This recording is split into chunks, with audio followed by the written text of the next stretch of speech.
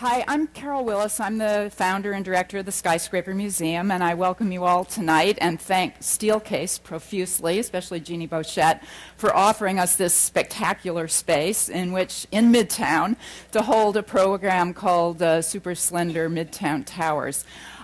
So this, our current exhibition on vertical cities, looks at Hong Kong, which you see here in the mid-levels, the high-priced residential housing, the highest priced apartments in Hong Kong, just above Central. Whereas you can see the exploitation of the land and the value of the land results in an extraordinary verticality and a condensed kind of construction that is like really nowhere else in the world. This is the highest density housing, but it's a density a vertical density which correlates with affluence rather than the kind of density of congestion like one might find in Cairo or Mumbai, horizontal cities, where the congestion is one of crowding and of poverty. The congestion of Hong Kong is extreme in its built environment in contrast to the open nature space of the country park laws that govern the colonial Hong Kong's overall master planning, so that the contrast of nature and built environment in Hong Kong is very extreme. That was the nature of New York as well in the early 20th century, and it's one of the ideas that we explore in the exhibition. The commercial center in Lower Manhattan, when the tallest building there, the Equitable Building, was topped out at 40 stories and consumed every inch of the land of its lot, as did most of the other early 20th century towers you see here, built over every available inch of their site. Just as in Hong Kong today, even though it is somewhat constrained by zoning laws, you find this kind of entrepreneurial exaggeration of the value of the land on the site. So looking out over Happy Valley and towards the new towns. And you see in towers such as this, these pencil-thin towers, a kind of precedent for what we're going to look at tonight, where the individual lot is exploited to extreme dimensions, where an FAR, a floor area ratio in Hong Kong, of 18:1 is allowed. And you find at the high end, not just the speculative apartment buildings like the ones that you saw on the last slide, but here in High Cliff and the Summit, the most extreme example of residential slenderness in the world, a slenderness ratio of 1:20 in one of the most luxurious and high-priced residential buildings in Hong Kong. Now, New York's history really is a commercial office building history, where before zoning was passed in 1916, towers like this, which had the address 1 Wall Street, is a building that's not remembered very much anymore, but it stood right at the corner of Broadway and Wall Street. It was the most costly or the highest priced land value conveyance in the history of New York and therefore in the world in 1905-06, when the previous short 4-story building was torn down, and this one of 18 stories was erected on a 30-foot by 40-foot lot.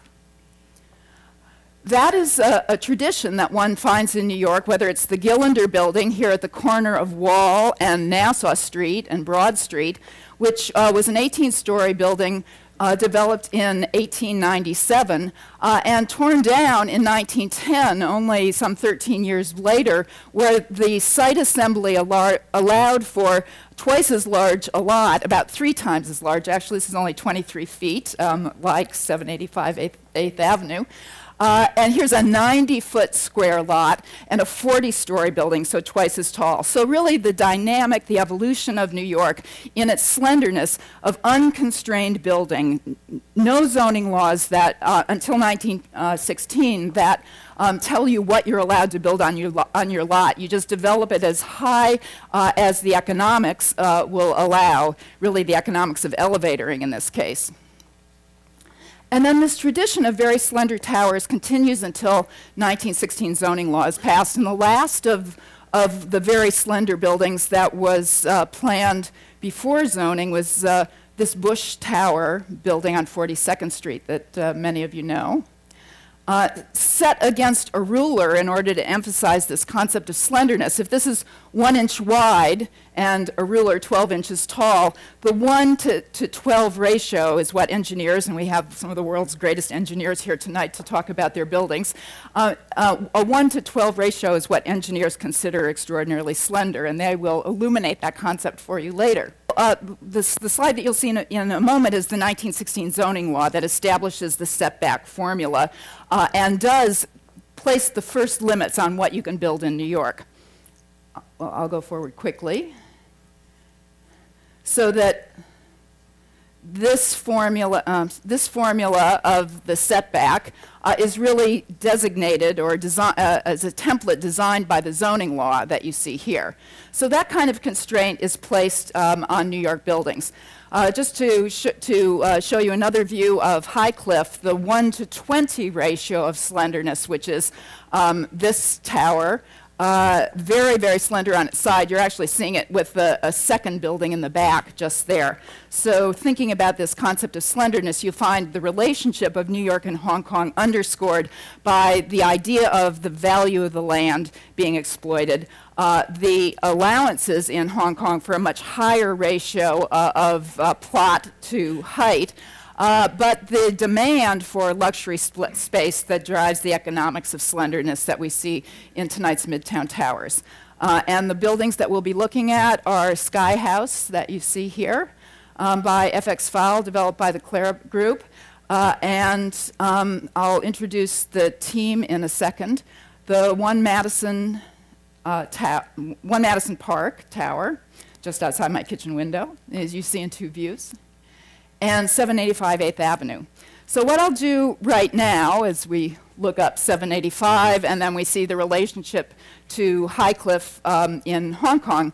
What I'll do right now is to introduce the first team, Sky House, and then they will present as a team for 15 minutes, each one of the three buildings in turn, and then we'll have a general discussion, a panel discussion from the chairs here, and questions from the audience if we have time.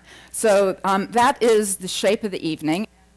Introduce to you now the team for Sky House, and let me recognize Bruce Fowle of FX Fowle, who's sitting here in the front, and I know can't stay with us for the evening, but he really is the designer of Sky House. But presenting for FX Fowle this evening is Frank Lupo, and the developer, Veronica Hackett, Ronnie Hackett, will speak first in order to talk about the logistics of site assembly and the overall developer's point of view.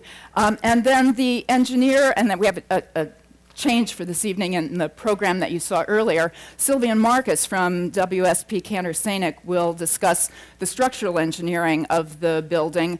Ahmed Raimian, who was going to be with us according to our postcard in the evening, is on his way back from Dubai, and I'm sure that all the engineers and architects in the audience will be pleased to know that he's on a job and that Nikhil is still talking about their very tall tower. So I'm sure it's reassuring to you all to think that some of these projects are actually still going forward. There are commissions.